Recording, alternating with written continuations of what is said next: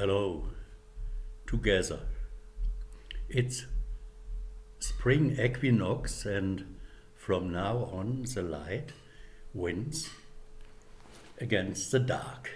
And I'm sitting in my home office, winter garden home office in Germany, and surrounded by a beautiful garden. You can see a part of it. So it is quite natural to think about the connection of sunlight, matter, and life. Sunlight was and is the inspiration of my whole professional life. It's the purest, the cleanest, the most abundant energy source on our planet.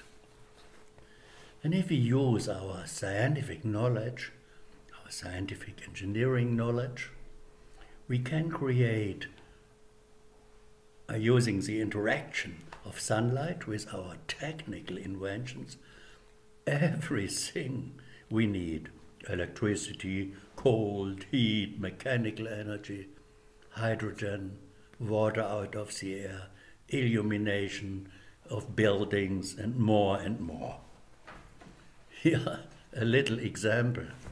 This beautiful sun was produced by melting aluminum in the fixed focus membrane mirror we developed together with our friends in Tamera.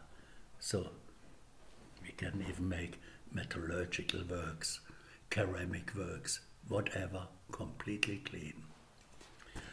So, and if we store solar energy, and we start being capable to store it in very efficient, elegant, and economic way, then we can, and I say we must, create local autonomy for all our material needs. And when we can do this for the next 4 billion years, because the sun still has a lifetime of about 4 billion years. So I believe, however, it's my life, this technical invention type of exploring the radiations, that there's much more in the solar radiation. That if on a sunny day I am going outside, skiing or what I like, then I can feel the about 10 magnitude 22 photons per second caressing my body. I can feel that there's a message, information.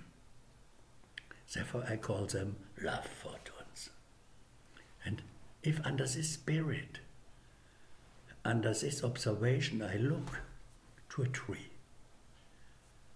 I can observe how, when this spirit, when this information of the light falls on this fantastic structure of leaves, then all the essence of life is created. Everything. That's the basis of all. And then on the other side, the tree is an astonishing being. It is half looking to the heavens, to the spirit, and it is half rooted in the earth, where in a fantastic web of small roots, of fungi, of microorganisms, there are more than, in one handful of earth, there are more microorganisms as compared to the whole population, human population of our planet. And all this is interlinked.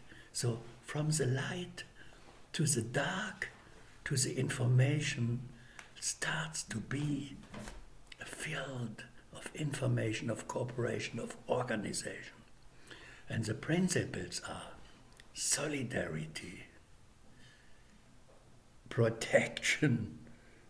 One is protecting the other, one is helping. This is a fantastic way of cooperation. And therefore, it is clear that we should be very humble, very modest, and observe these principles. They are far beyond all we could do, but the principles are there. And if we listen to this message, and then we use the same principles of solidarity, of compassion, of closed circles for our new technical world, then we understand the message which is coming from the light. And the message is: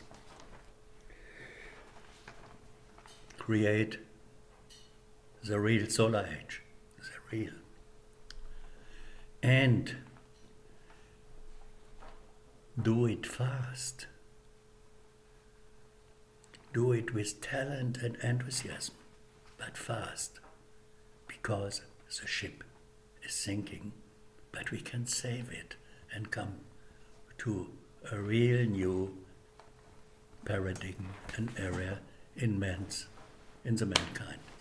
It's a message when I start thinking about the interaction of light, photons, with matter, and I say to you, Shalom, Salam, peace. This is one other very important part of the photons message. Let's learn. Have a wonderful day all together.